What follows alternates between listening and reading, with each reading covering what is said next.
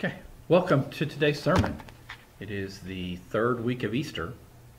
I know it doesn't feel like the third week of Easter, but it is the third week of Easter, and the title, as you can see, is Today or Tomorrow from Matthew chapter 6, verses 25 through 32. Jesus says lots of seemingly impossible things. He told the disciples to fear not. He told the disciples to doubt not. And he told them today's thing that I think is pretty important for us as we live in the COVID-19 experience of shelter at home. It'll be the topic because I wrote a whole lot of things Monday when I was in my sermon prepping time. It'll be the topic today and the topic next week. Here's what Jesus told them. He tells them this in the Sermon on the Mount. He says, don't worry. Unfortunately, he doesn't tell them also to be happy. He says, don't worry. I mean, is Jesus serious about this?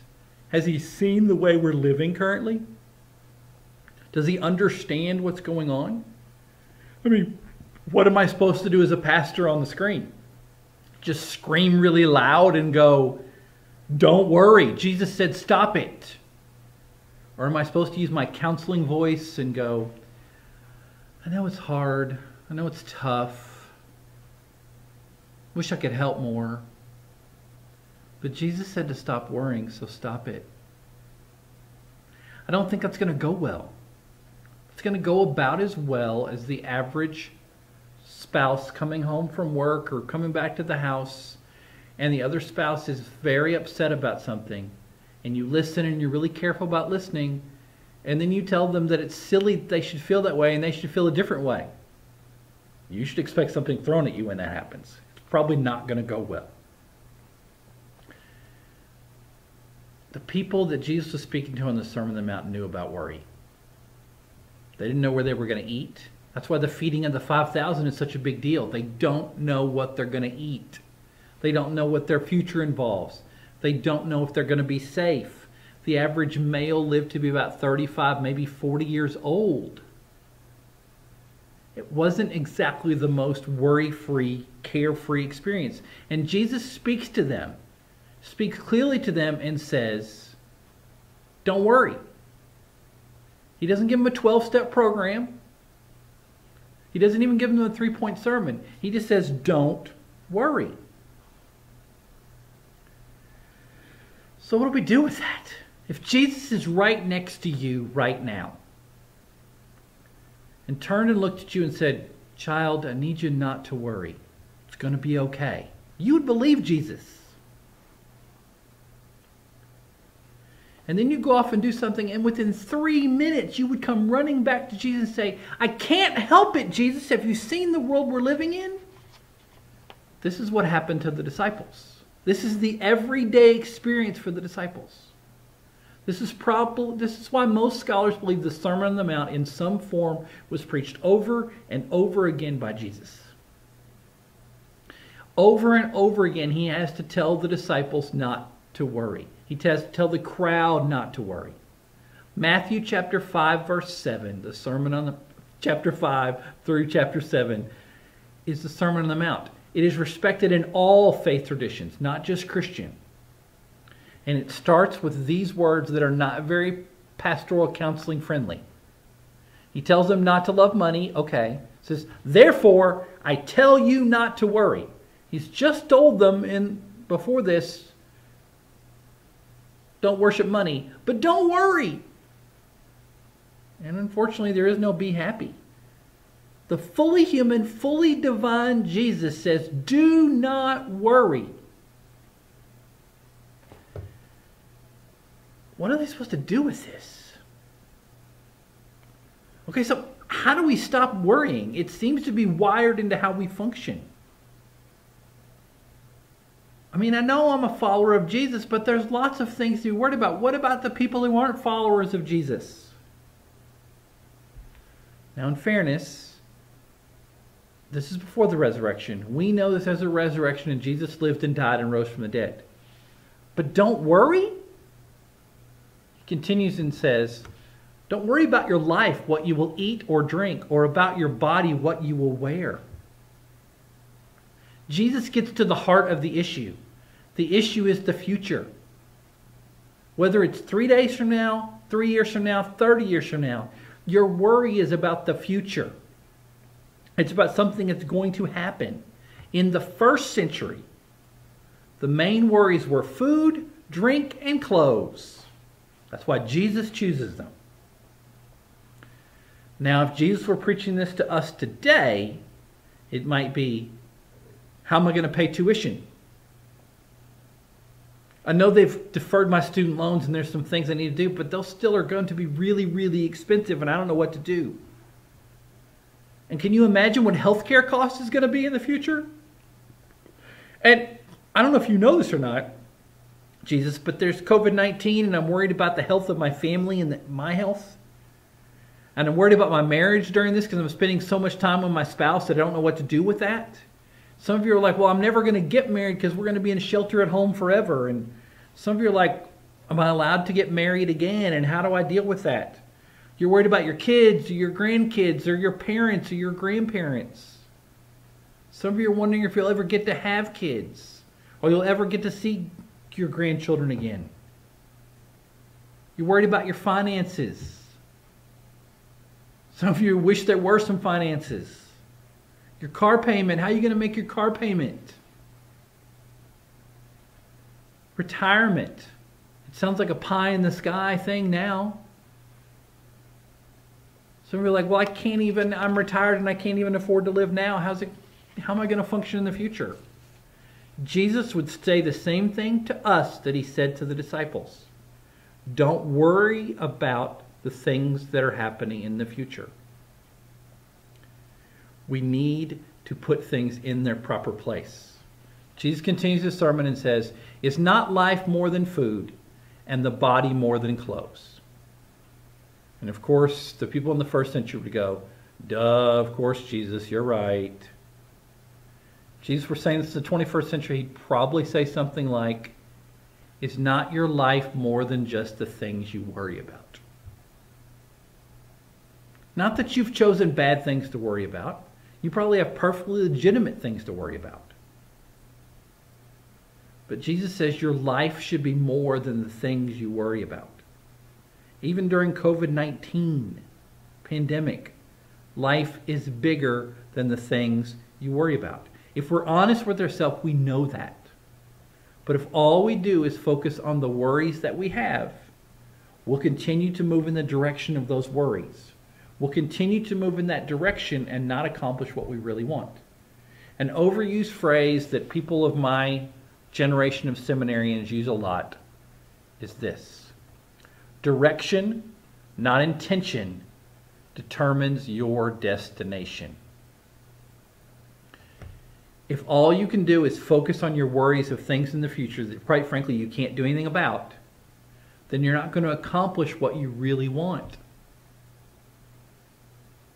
You may want to accomplish something amazing in the world, but if you continue to move in the direction of your worries, it's not going to matter. Direction that you're currently taking, not the direction you want to take, but the direction you're currently taking, is going to determine where you end up. Now Jesus continues his Sermon on the Mount, and he gets a little flower child, and a little more flower child than I'm comfortable with, and he says, look at the birds of the air. This is probably good. I wasn't there. I would have been like, seriously, Jesus, the birds of the air? I have things to do, like take care of my sick family, like figure out how we're going to live, like try to figure out what church is going to look like. There's bills, there's day-to-day things. I don't have time to look at the birds of the air, Jesus.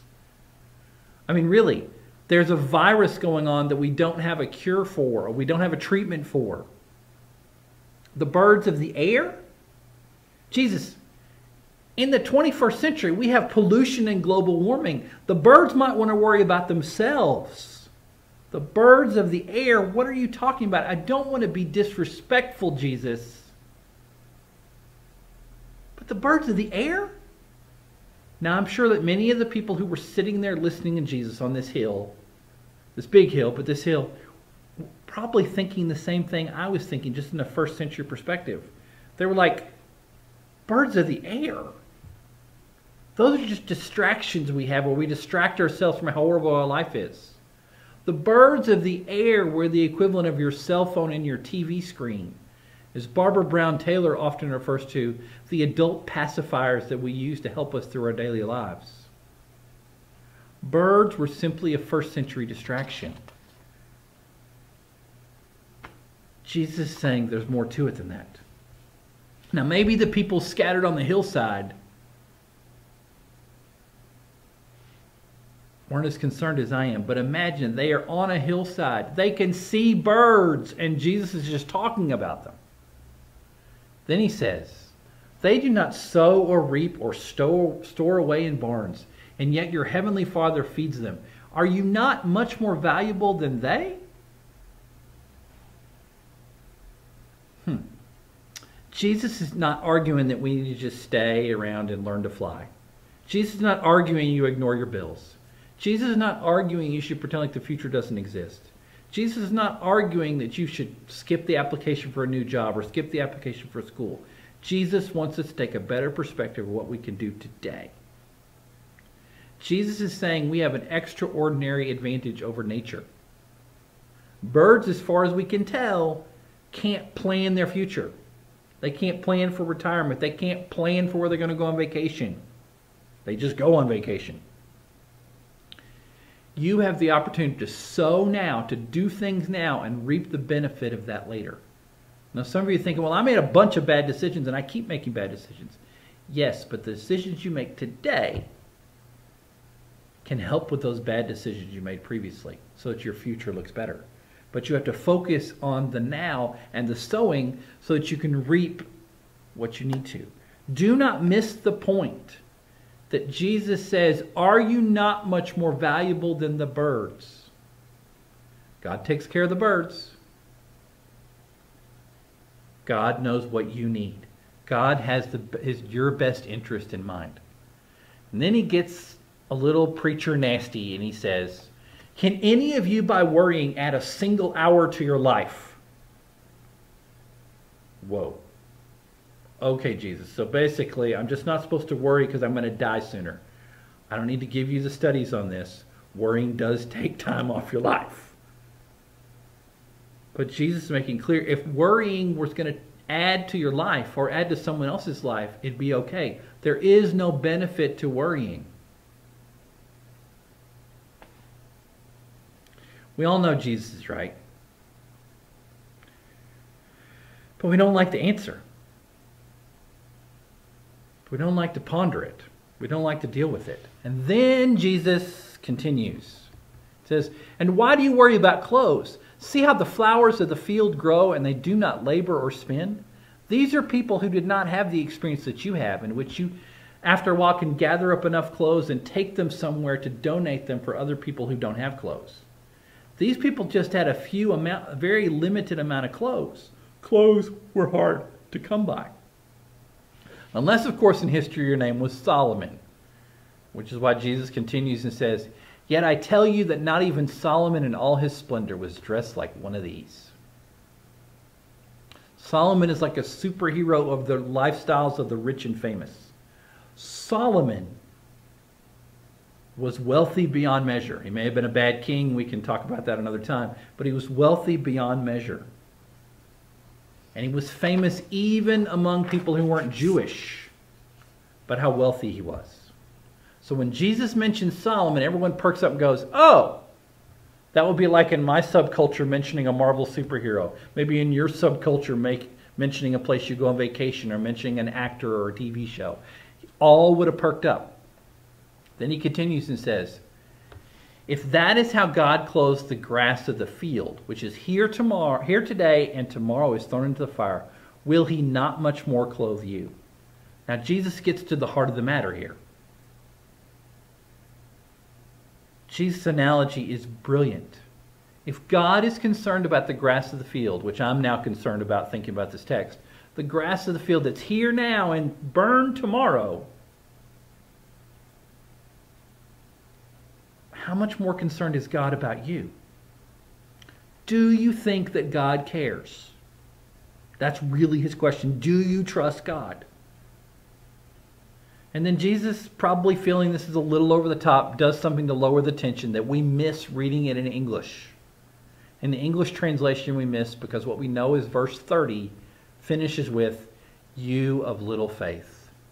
When we hear that phrase, as it's most commonly used in the biblical text, it's a semi-derogatory phrase of, "Come on guys, get it together. I'm tired of teaching you the same things." That's probably not how it was meant to be used this time. Quickly, let me try not to bore you with original language and academic geek stuff. Jesus is speaking in Aramaic. He speaks in Aramaic, common language of the day, but to have something written down, they wrote it into Greek. Now, usually that's not a problem. Aramaic to Greek was not a complicated translation as far as we know. I can't do it, but I understand it's not that complicated. But there are occasions where it becomes tricky. There's occasions where you have to take some license because of how things are used, because we can't detect sarcasm, we can't detect tone of voice, those kind of things. Matthew has the task of trying to take this phrase, "you of little faith," and convey what Jesus was saying. So we translate it, "you of little faith," because it's really the best way to translate it so you can read it. But probably the best way, based on how Matthew combines a bunch of Greek words, is, "You little faithers, you." And if you find that is kind of amusing, then you get what Jesus was trying to do. He's just trying to point out that, really guys, the issue is trust. Do you trust that God has your best interest in mind? When you wake up in the morning, do you trust that God has your best interest in mind? When you go to bed at night, do you trust that God has your best interest in mind? Now, here's where it comes down to the rubber meets the road as we speak about. A phrase that I use often would fit into this context of Jesus' world. I get asked about God's will and where we fit into God's will, and I say, when you do not know exactly what to do the things you know to do. One of the things we talk about in student ministry a lot is 95% of God's will, because we get asked, what's God's will for my life? What am I supposed to do? 95% of God's will is in the biblical text.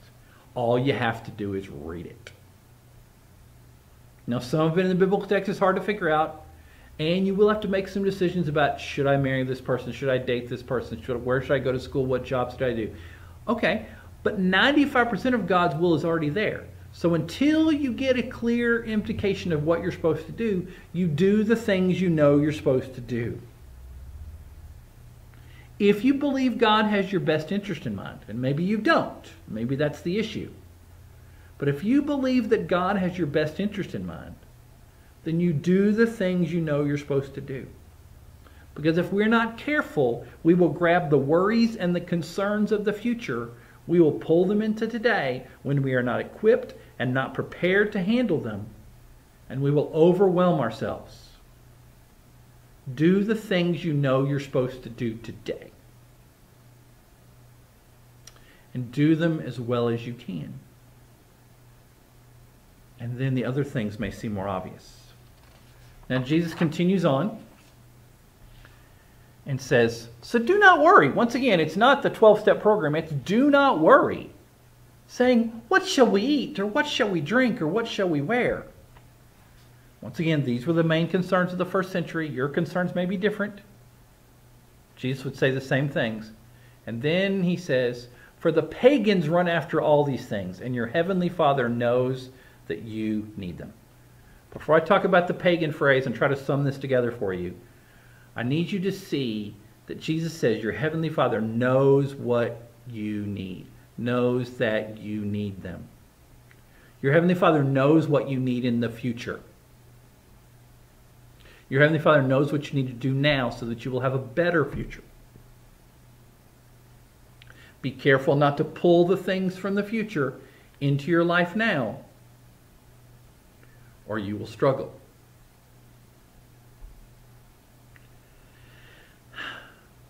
Jesus says, for the pagans run after these things, which sounds like a really, really negative term. In that context and at that time, pagans simply meant someone who was not a follower of God in their tradition. So everybody who wasn't like them. The reason the Ten Commandments were written was not so we'd have very specific rules to follow. The reason the laws were passed down were not so we had all these rules to follow. It was so the people who followers of Yahweh would appear different to everyone else. Jesus is just expanding upon that idea and saying, I don't want you to act like people who don't believe in me, don't believe in God, don't believe in Yahweh. The pagans in this time period were people who believed in all the mythological gods, believed in emperor worship, believed in mystery religion, believed in more gods than you can even imagine. They were the people who ran away when the plagues hit, when the Christians stayed and trusted. They were the ones who believed, well, that's just the way life's going to be because the gods don't love me, and they believed in fate. And they just gave up. Christians didn't do that, and it made them seem different. Jesus is basically saying, quit acting like everybody else. If you're really a Christian, you should be different. If you're really a follower of me, a little Christ, then you should act differently. The amusing part about this, as we see in Christian history, is the term pagans could be applied to being atheists, because the term atheist in the first couple centuries meant different than what it does today. We refer to as an atheist today as someone who does not believe there is a God. We even have the term the new atheists. Christopher Hitchens, Stephen Hawkins, all that group. To be an atheist in that time period meant you believed there was only one God, or you overemphasized one God over the other thousands of them. Pagans believed in all kinds of gods. The followers of Jesus believed in one. Which reminds me of the classic story that I will finish with today, the Away with Atheist story involving Polycarp. Polycarp was one of the early church fathers, and he has a really cool name in English, Polycarp. He may have heard John the Apostle speak. He was a student of Papias, who clearly heard John the Apostle speak. Polycarp may have spoken to eyewitnesses of the resurrection. He became famous as a well-known speaker, a well-known thinker, who helped many of the Christians try to process what it meant to be a Christian before there were hymnals, before there were churches, before there were seminaries, before even the Bible was collected as we know it. But Polycarp would always find himself in areas that were facing severe localized persecution, in areas where there was an emphasis on emperor worship, because every person was required once a year to go and offer incense and say, Caesar is Lord. This is a major controversy for the Christians early on. It's a major problem for them for the first 100 years of Christianity. Of what about people who pretended to be followers of Caesar but really followed Jesus? Do we let them in the church? Do we not? Polycarp stood up and said, no, we don't. No, we don't offer incense to Caesar. This gets him a reputation, and depending on who was emperor, this causes a problem, and he goes into hiding because he's forced into hiding because the people don't want to lose him. It almost sounds like a spy novel when you study the history of this. But one of the followers of Jesus turns him in an almost like a Judas-like reaction. And he's put in prison for a significant amount of time, and the Roman officials don't want to kill him because he's an older man. We don't know how old he was, but we know that he was definitely elderly. For the time period, he was very elderly.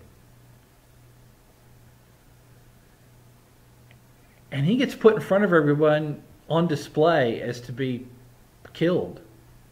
And they don't want to do it because it makes them look bad. And the proconsul in one account says, just curse Christ and we will let you go. And Polycarp, with the famous phrase, says, 86 years I have served him. He has never done me wrong. How then can I blaspheme my king who has saved me? And they were like, okay, we don't want to kill you. How about you just say that Caesar is a genius or his spirit is powerful? Polycarp won't do that because it would lower the place of Jesus. Then he's threatened with beasts coming to eat him and kill him. He's like, let it be.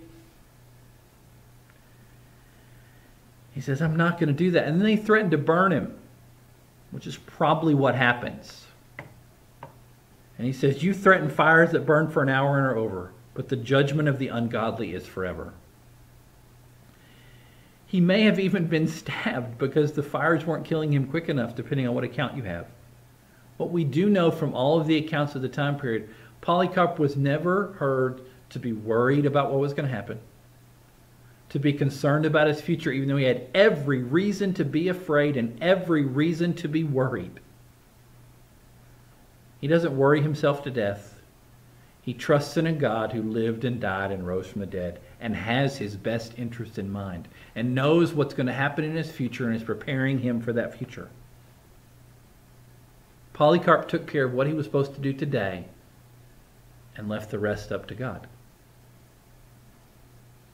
Jesus said, therefore do not worry. Take care of what you're supposed to today, and the future will take care of itself. Don't take care of what you're supposed to do today. That's a bigger issue, and you can take that up with Jesus. Take care of what you're supposed to do today, sow today, so that you can reap what God has for you in the future. Or the cliched phrase, focus on the direction you're moving, not where you would like to be, but where you're actually moving, because that's going to determine your destination. Stop worrying is really easy to say and so hard to do. I get that. That's why next week will be another sermon about worry. I'll finish Jesus' Sermon on the Mount and add some things and give you some more practical things to work with. But right now, I just want you to focus on the direction that you're moving in. Right now, are you letting worry overwhelm you so you can't do the things you know you're supposed to do?